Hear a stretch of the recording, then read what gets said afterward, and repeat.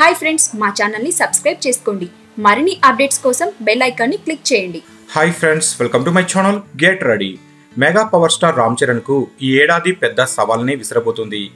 ఒక పక్క అత్యంత ప్రతిష్టాత్మకంగా నాన్న చిరంజీవితో తీస్తున్న సైరా నిర్మాణం, మరోపక్క డిసెంబర్ లోపు షూటింగ్ పూర్తి చేయాలని గట్టిగా ఫిక్స్ అయిన రాజమౌళి RRRలో నటన.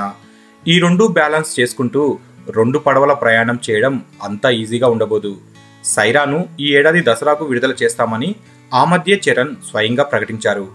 మొన్న RRR ప్రెస్ మీట్ లో పలానా టైం అని చెప్పలేదు, కానీ సైరా 2019 ద్వితీయార్థమని మరోసారి క్లారిటీ ఇచ్చాడు.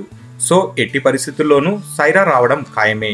దానికి తగ్గట్లు యూనిట్ కూడా బాగా స్పీడ్ పెంచింది. అమితాబ్ బచ్చన్ దీని పని మీదే హైదరాబాద్ వచ్చారు. తర్వాత బొంబాయిలో కొంత పార్ట్ తీశాక బిగ్ బి పోర్షన్ అయిపోతుంది. కిచ్చా సుదీప్ కూడా యాక్టివ్ గా ఎప్పుడు రమ్మన్నా వచ్చి పాల్గొంటున్నారు.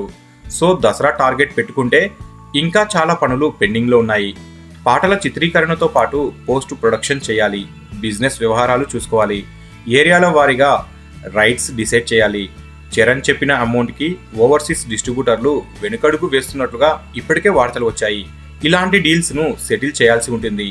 వీటితో పాటు ఫ్రీ రిలీజ్ లాంటి ఈవెంట్ ఎంత లేదన్నా 2-3 చోట్ల చేయాల్సి వచ్చేలా ఉంది.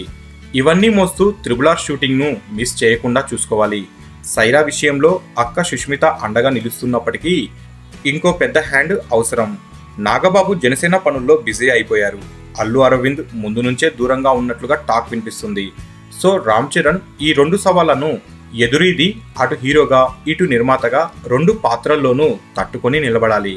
కానీ రామ్ చరణ్ చూస్తుంటే ఈ రెండు పాత్రల్లోనూ తప్పకుండా మంచి విజయాన్ని సాధిస్తాడు అనేసి స్పష్టంగా తెలుస్తుంది. ఇటు నిర్మాతగా సక్సెస్ అవుతూనే అటు నటనతో కూడా అభిమానుల మనసులను మెప్పిస్తున్నాడు రామ్ చరణ్. సో ఫ్రెండ్స్, మీకు ఈ వీడియో నచ్చితే లైక్ చేయండి, షేర్ చేయండి. మరిన్ని ఫిల్మ్ అప్డేట్స్ కోసం మన ఛానల్ని తప్పకుండా సబ్స్క్రైబ్ చేసుకోండి.